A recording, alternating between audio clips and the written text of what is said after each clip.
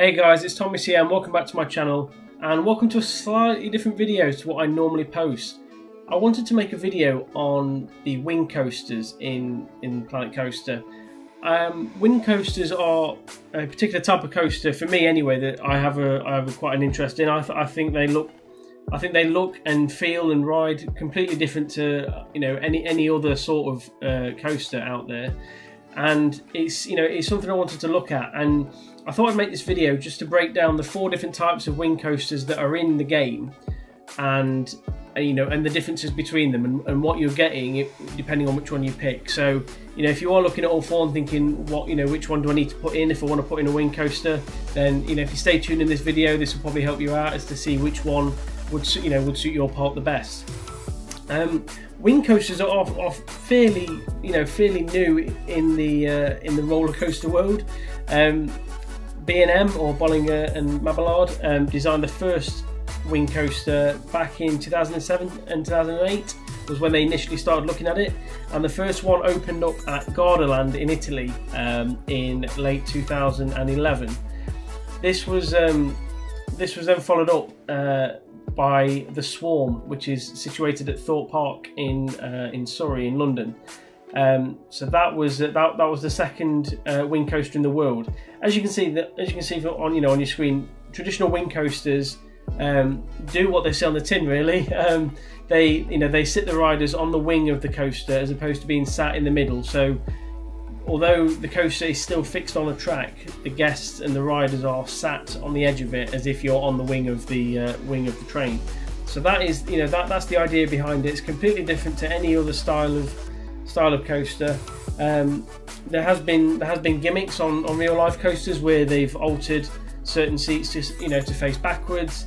There's a lot of things you can do with them, and one of the best things about them, or one of the trickiest things, shall we say, in terms of the design of them, is making sure they are a smooth ride. I mean, please don't judge the tracks on here. You'll see later on that the tracks aren't the smoothest in there. These are just kind of built to give you an example of the ride in action. But yeah, wing coasters are all about having that sort of flying sensation, as if you are on the wing of some sort of creature or bird. So yeah, without further ado, let's take a look at the 4 coasters that are in Planet Coaster under the wing category. So the first wing coaster we will take a look at is the Black Falcon wing coaster, which, as you can see, is appropriately named because of the Black Falcon that you'll find on the coaster itself. The Black Falcon is based upon Bollinger and Mabillard, or B&M. They're one of the big players in the roller coaster designers and creators in the world. It's based upon their version of the wing coaster. So as you can see, as I mentioned, the seats are on the side of the track. There's nothing above or below the riders, and essentially the point of this coaster is to make you sort of feel like you're flying, or like you're on the wings of a creature flying through somewhere. That's the idea of the coaster anyway. That's why the layout is as it is. This coaster does use a chain lift. As you'll see, the ones later on, not all of them use the same lift hill. That is one of the differences between the coasters, but this does use a traditional chain lift coaster. One sort of wing coaster that you may have seen if you've been there is at Thorpe Park in London. That has a ride called the Swarm, which is a wing coaster exactly the same style as this. Uses a chain lift. And also has this sort of great feature at the start where once you leave the lift hill, you're then sort of flipped upside down and you enter into like a half loop. Great feature on a ride. And to be fair, the Swarm is probably one of my favourite coasters in the UK. So if you've not been to Thorpe Park or you've not been on the Swarm, I definitely recommend doing so. Let's just have a look at it in the menu. So here's the Black Falcon in the menu. It can invert, as you've seen there. The coaster can go upside down. This one is for adults and teens only. So if you're making a family-friendly park and you want a coaster where kids can go on as well, this probably isn't the one. But as I say, for adults and teens, so you know, the majority of you guests will be able to go on it, but it might be a bit too intense for all of them. The stats at the side in terms of the maximum drop angle and the banking, etc., they're all pretty similar amongst all of these wing coasters, so they're not really something that differentiates them. As I say, the chain lift and the layout of the car is probably one of the main things, but there's a lot of things you can do with them. One of the things I would say is to just kind of watch the speed that they can get up to, because they can get very intense very quickly. I've built this track very quickly. This wouldn't be a coaster I put in any park. I built this very quickly just to show you it sort of operating. But the speed that some of these can get up to is quite deceiving. So you really need to sort of balance out the the drops and the intensity of the ride. Otherwise, you will get quite a back-breaking or neck jolting sort of ride. But as you can see, that's it going into that half loop and going around the track. But you'll see here, if we just follow this, you'll see the speed that it comes up at. I had to put a bit of a brake one in before it went a bit too crazy, but straight away, as soon as it goes back down that drop, it is flying again. So yeah, definitely something to watch out when you are building a wing coaster. Try and get it as smooth and as controlled as possible. I do like this little feature here, giving you a bit of airtime. I think it does look really good doing this, so it's definitely one element to consider. But yeah, that is the Black Falcon on Planet Coaster. So the second wing coaster we have in Planet Coaster to look at is Cloud Runner. Now the Cloud Runner is another coaster based off a B&M wing coaster. The main difference with this one is the seats are in the same position, but this one is a launched coaster as opposed to using a chain lift. So you know, as you can see there, it gains its speed at the start of the ride just from a powered launch as opposed to being dragged up a lift hill. So in real life, there is only 2 of these type of coasters in the world. One is at Holiday World in Indiana, in the US, and the other one is called Furious Baco, which is at Portaventura in Salou. I have been on that one, and it is a fantastic ride. It's completely different to anything else. Furious Baco was made by Intamin though, it wasn't made by B&M, so there is a slight difference there. So if we're being specific about a B&M launch wing coaster, there is only the one that exists. As I say, entirely up to you which type of these wing coasters you want to look at. It purely depends on the style of ride that you want to get in. If you want to try and have a sort of lower down ride that has a bit of speed and force on it, I would probably recommend this sort of wing coaster, just because you can get the speed without having to use the height. But again, if you want the height of a lift hill or a chain lift, I would probably go with the other traditional wing coaster. But other than that, it is exactly the same as the Black Falcon one. If we just take a look at the menu here for Cloud Runner, so as you can see, it is a launched powered coaster as opposed to a chain lift, and exactly the same as the Black Falcon for the other sections. It can invert. It is for adults and teens only, so again, you know, if you are designing a park for all ages, it's probably not the one to put in. And all of the other stats there are very similar. As you can see, that nothing changes between the 2 of them. It is literally just the way that the coaster is powered. So yeah, that is Cloud Runner, and that is the second wing coaster in Planet Coaster. The third wing coaster we have in the game is called Test Pilot. Now, Test Pilot is based upon Aerodynamics' 4th Dimension wing coaster. As you've probably seen here, the seats do hang over the edge, but the difference here is the seats rotate. Now, you can program the ride as you're building it to tell when the seats rotate, which is what I've done here. As you can see, the seats are at a 90-degree bend from what they set off as, and if you watch it going up, you can see the seats there rotating back. So that is obviously the big difference on this ride, is that you will have the seats rotating.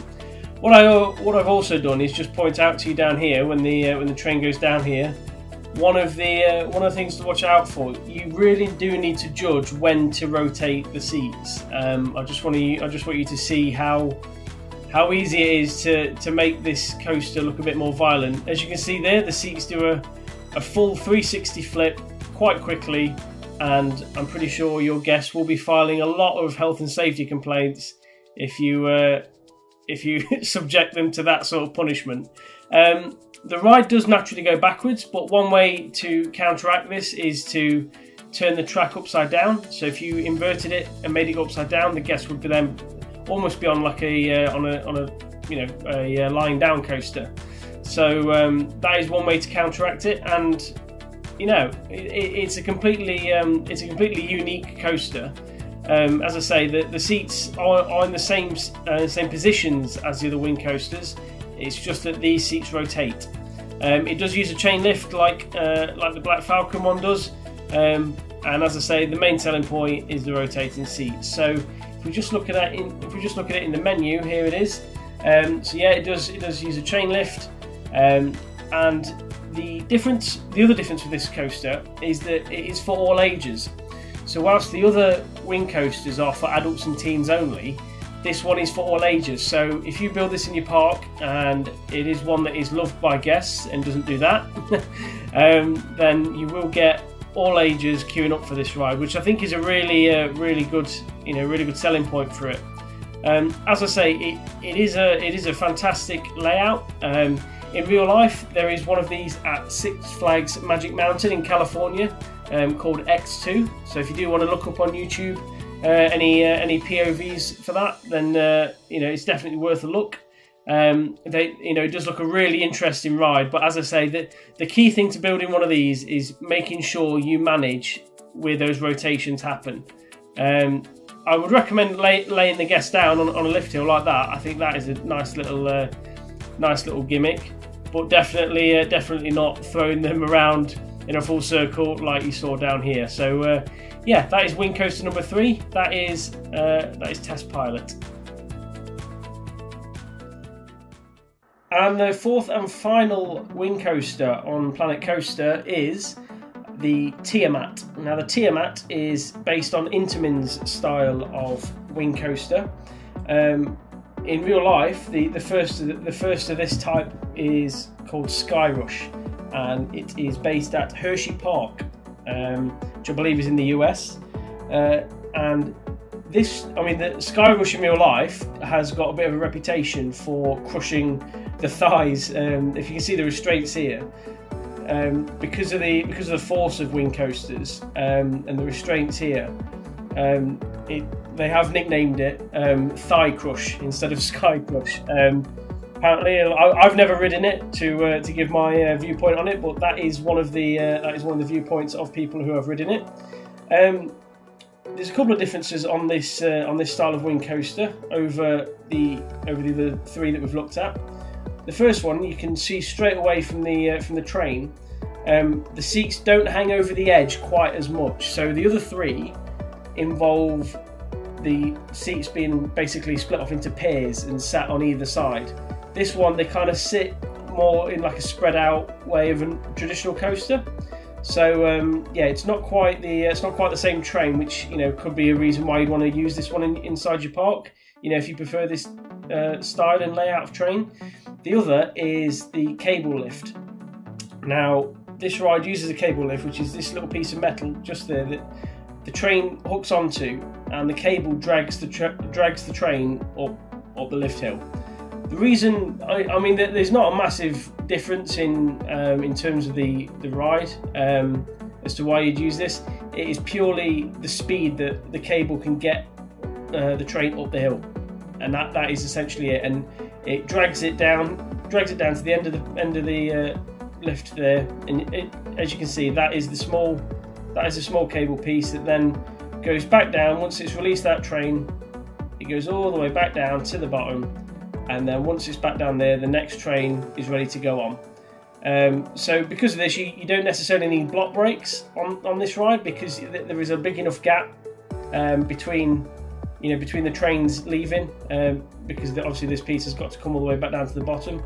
You can see it there as it just arrives back down Once it's there, the next train goes, and the same happens again. So that is another major difference between this one and the other 3 that are available. If we have a look at it in the menu here, the Tiamat, as I said, it is a cable lift. It can invert just like the other 3. This one is for adults and teens only, so if you are making a family style park and you want a ride or coaster that kids are able to go on, this isn't the one to be using. Besides that, everything else is pretty much the same as the other wing coasters. In terms of like their maximum drop and banking angle, as I've said, they all tend to be pretty similar with each other. The main difference with this one is the fact that it is on a cable hill. If you prefer that style of lift hill, just to give a bit of difference to the traditional chain lift or launched start for the coaster. I think from a distance there, that it does look quite a nice drop. You know, as you can see the supports here. The supports are a lot thicker. So when you look at it from an angle like that, it really does look quite intimidating. And the fact that it drags, you know, the cable drags the train all the way over the top and then releases it as it goes down, it is just a really nice design, I think. And like I say, if you want a wing coaster but don't necessarily want the seats hanging off the edge, again, this is the one to be using, because of the layout of the car. So there you go. That was the 4 different wing coasters in the game. I hope that does help. If you have been having a few questions, or I hope it's just kind of made you aware of the different style of coasters. If you've not had a chance yet to discover the wing coasters in the game, as I say, I think the wing coaster does look so unique, and it looks great when you can get one of these working right. They aren't the easiest to build. As I say, please don't judge these tracks. These are just sort of circuits to show you in this little video. But if you want to have a go building one yourself, by all means, do it, and and let me know. I'll come and have a look at it, because, as I say, they are one that do interest me. And yeah, there's so much to them. But if you can just get that balance right with the speed and the intensity, then you'll be well on your way to having a great coaster in your park. So yeah, thank you for watching that. Please leave a like if you enjoyed, and subscribe if you're new. And other than that, I'll see you next time. Thank you for watching. Goodbye.